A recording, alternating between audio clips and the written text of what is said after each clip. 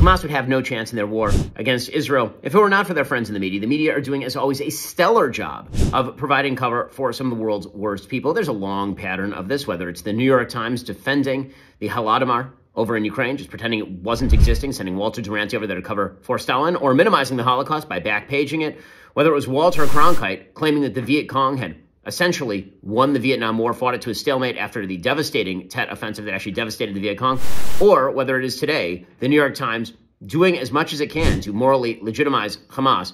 It is astonishing to watch the legacy media at work. Legacy media is peppered with a bunch of people who really don't like the West having power, who are constantly searching for moral equivalence, pretending that an objective news media exists as they continue to provide cover for Hamas in a wide variety of ways.